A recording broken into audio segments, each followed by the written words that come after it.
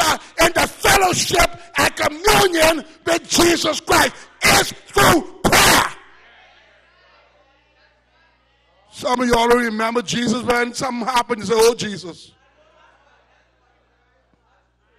And sometimes, I don't know if you ever notice it, people you know don't know the Lord, don't care about the Lord. They talk more Jesus stuff. Huh? They don't go to nobody's church. Every preacher's a crook. Every church member's a sinner as far as they're concerned. But then they always want to talk some Jesus stuff. We have to know where to put them in their place. If you don't know the Lord, you can't talk with him. You only can talk with who you know.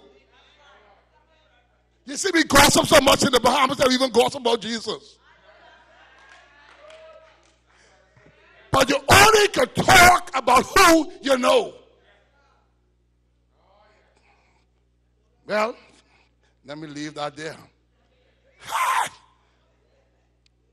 You may ask, Pastor, what is persistent prayer? I'm so glad you asked. I am so happy you asked. Pastor, what is persistent prayer? Persistent prayer is the pressing of our desires on God with urgency and perseverance. It is praying with that courage and tension that does not relax or stop until its cry is heard and its cause is won. That's what persistent prayer is. You don't just pray today for something or for God's blessings over your life. You don't just pray for the Lord to change your son, change your daughter, fix your family, and then it don't happen tomorrow, so you stop praying. Persistent prayer is a desire to pray until your cause is won. I don't care how long it takes. I'm going to show you in a few minutes from the scripture how long some folk had to pray before the breakthrough came. Some of us want to pray twice.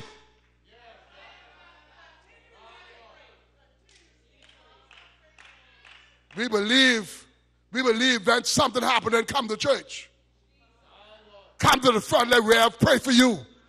And that's the end of it. Oh no. Oh no. There's some persistency and for God to pour his blessing in your situation.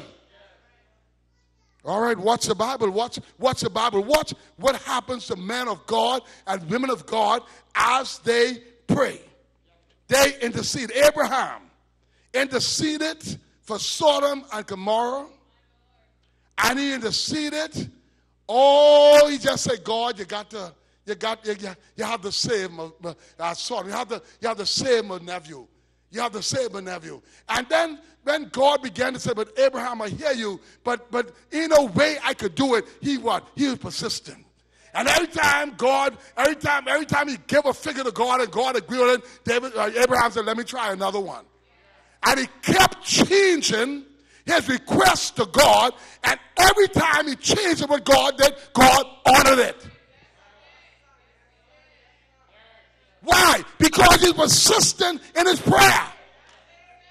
And my brothers and sisters, let me tell you, God will honor your persistent prayer. Prayer ain't no him, scare him thing. You get in trouble, let's pray. As soon as you get over that trouble, you stop praying. God is not bellhop. You find him in a hotel. They can say, go here and come there. God is not like that. And some of us only want to use God when we're in trouble.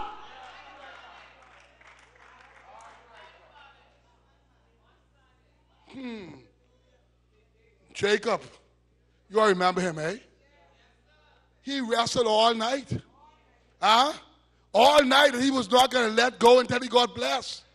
How long, when was the last time you mothers, your fathers grabbed a hold of the horn of the altar and you wrestled with God all night, or your children, or your family, or the situation? When last have you done that? When last have you grabbed hold of the horns of the altar and said, God, I'm not going to leave you till you save my son?